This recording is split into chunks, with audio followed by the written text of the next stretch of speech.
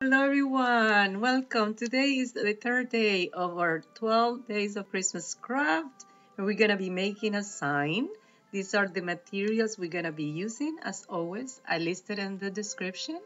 The Mod Podge, the paint, the brushes, the scissors. This paper I used to cut the pattern that I'm going to be using to then cut the fabric. And the first thing I'm planning to use, let me see, I forgot, I need to sand it first. So let me sand it just to get rid of the imperfections, making sure that it's all easy to paint. And now I'm going to start painting. I'm going to use this white paint. Probably just need 2 coats of it. It all depends on the paint you use. This is an acrylic, but it's also a chalk paint, and chalk paint dries really quick, and also it's easy to apply and has a lot of coverage. So I'm finishing up my first coat of paint. So after, I'm going to help it dry with the heat gun and also wait a little bit so it will dry naturally. Now I'm going to cut all my pieces that I need. The best way to cut the fabric when you have a shape is to attach the cardboard to the fabric with pins like you see here. I decided to use the rotary cutter better. It's easier and faster. If you don't have one, you don't really need it. A pair of scissors will do. As you can see, I'm almost done cutting the pieces for my design. And it's a Christmas tree.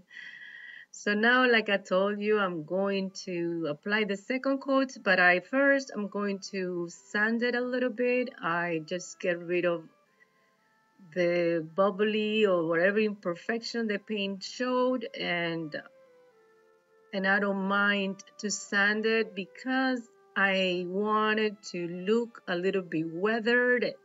Now I'm going to apply the antique wax. This antique wax, it's the same brand as the paint, Waverly, and it's water-based.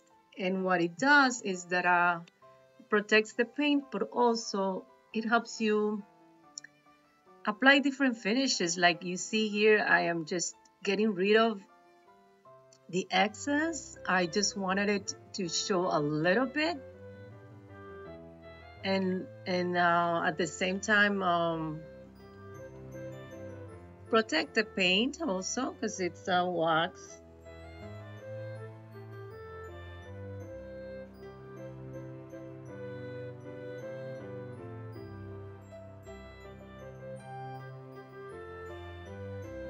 So almost done with applying the wax.